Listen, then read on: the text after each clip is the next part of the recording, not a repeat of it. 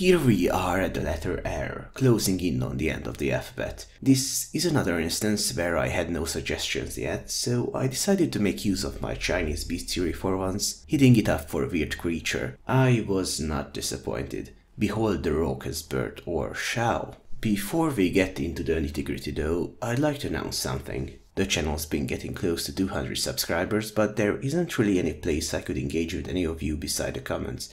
To rectify that, I did make a Discord channel where we can discuss anything from monsters and world building to shit movies. I'll plan a few things to make it worthwhile, like voting on the next monster or subject I should tackle, so if you are interested or want to tell me personally how wrong I am about something, simply click the link in the description and I'll be there to change your mind.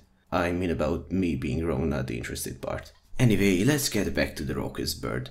It is described in quite a few ways, only one of which is likely to be correct. There is a monkey with an identical Chinese name, Xiao, which is likely partly to blame for the confusion. This beast resembles a U-ape with longer arms and is good at throwing things. It has been translated as the noisy ape, which already points out what Xiao might mean, but we'll get back to that later. The bird, on the other hand, is presented in quite a contradictory manner.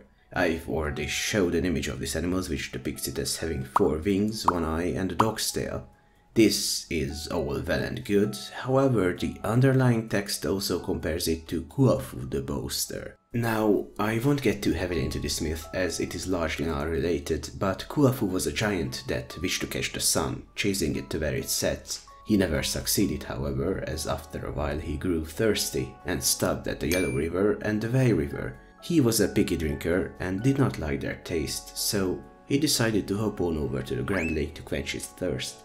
He never made it, dying from dehydration on the road, and the stuff he threw on the ground became the dank forest. Kuafu is depicted as a human with a few snakes around him. No wings, no Cyclopean features. In the commentary, the bird is also likened to a lifter, or Yufu, another U-ape-like creature, which has tiger and leopard markings on its arm, and, you guessed it, is good at throwing things.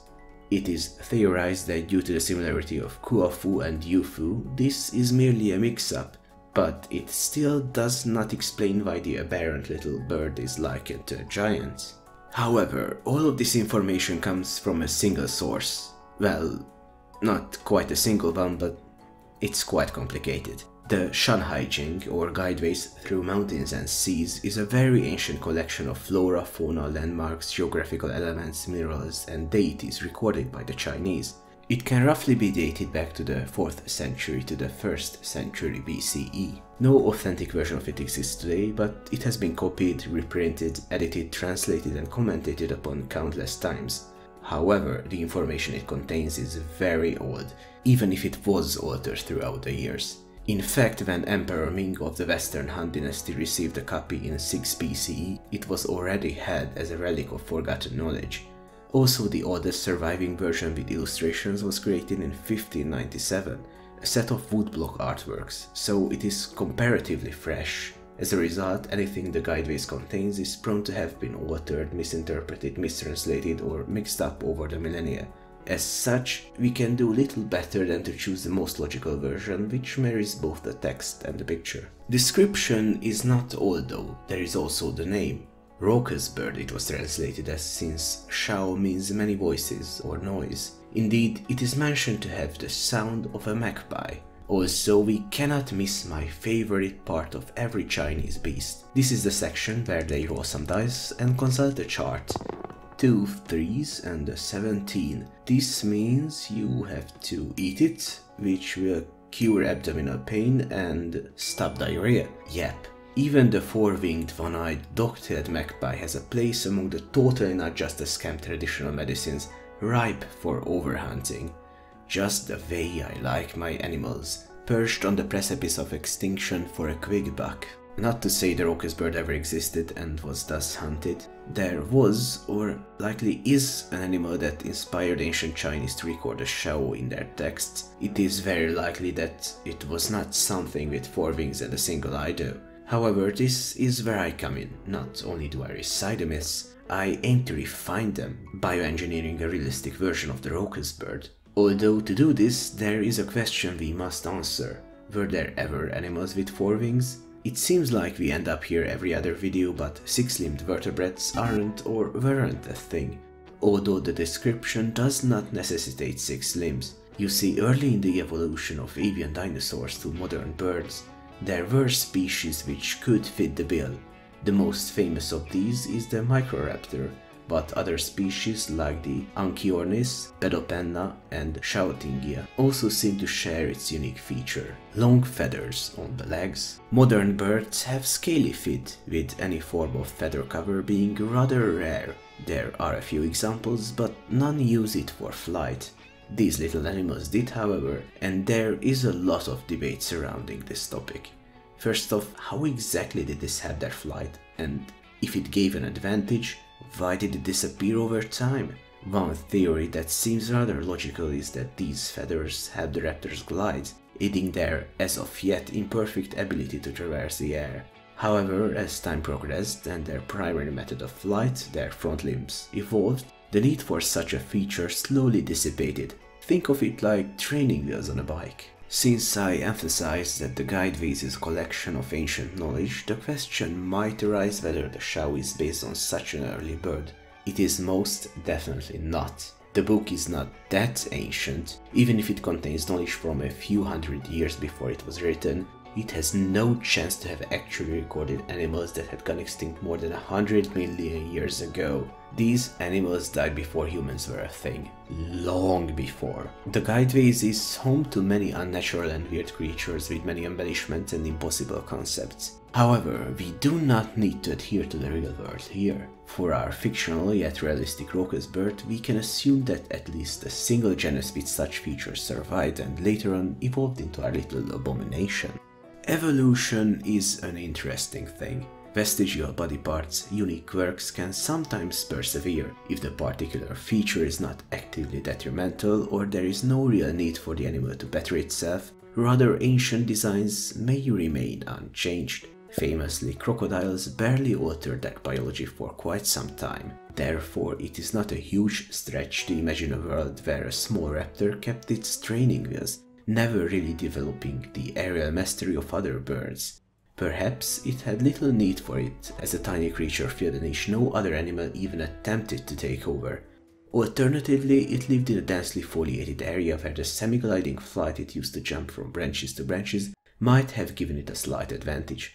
Its design allowed it to use less calories to traverse the habitat than if it would have had to flap its wings every time. With that smidge of an edge, it carved itself a tiny piece within the ecosystem of the area. While we are at it, you might wonder what that area is. Well, fuck if I know. It is said to live by the Bridge Channel Mountain, where the dry river emanates, flowing east into the Giqueaux River. The mountain is located 350 li to the north of the North Raucous Mountain, which is 300 li to the north of Mount Giqueaux. The Guidewise presents many location names that did not survive the centuries, and the measurements were seldom accurate. As a result, it is practically impossible to determine where this Bridge Channel Mountain is. When it comes to Chinese geography, I'm not even nearly knowledgeable enough to attempt to decipher the clues. But hey, if you happen to be an expert on the subject, please do tell me where it is in the comments or in the Discord channel. Please do join, I don't want to be alone there.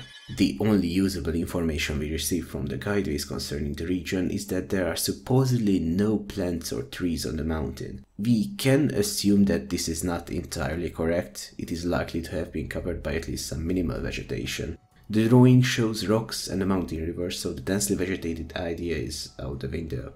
Well, not entirely. This could simply be one of the habitats for this creature, but I digress. Based on this, the Raucous-bird and its ancestors must have filled a unique niche, which likely revolved around either mountain rivers and streams or the scarce, high-altitude vegetation. Perhaps their second pair of wings were useful due to the strong wind currents, which enabled them to glide without much effort. So we have the material which we can mold into the Raucous-bird. Naturally, as all other avian dinosaurs have, this little raptor would also develop the characteristic features of birds. A beak, hollow bones and the like. What about the dogtail though? Well, that would most likely be a pompous bouquet of tail feathers.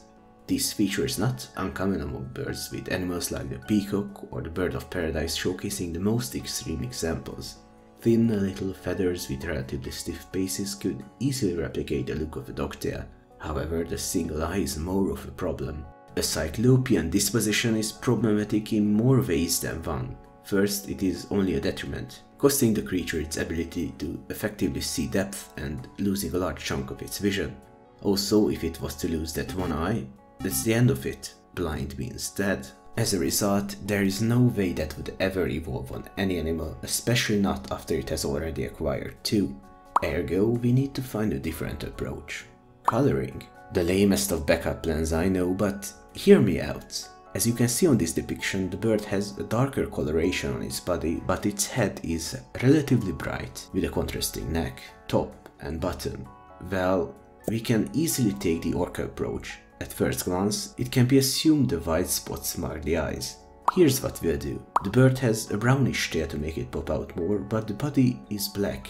On top of its head, the Xiao has a white mark with the small black spots in the middle. Yes, the perspective is a bit shifted, but anyone seeing the Raucous-bird would be forgiven to think that it has an eye on top of its head. It's practically complete. One thing to add though is that the bird would sound like a magpie, as stated in the text.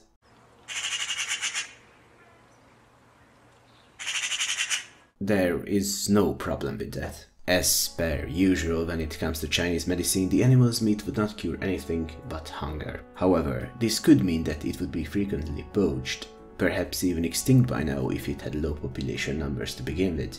It lives somewhere in China and has been mistakenly likened to an ape with a similar name. That is practically it. A neat little fragment of ancient Chinese folklore brought to life. Again, I'd like to plug the Discord channel one last time. You can ask me anything there or tell me how insensitive I am when it comes to the medicine of charlatans. In the next episode, which will cover the letter S, I'll be tackling another suggestion that was made a while ago. I do hope who made it still watches the channel. Anyway, that's all for now. See you next time, bye!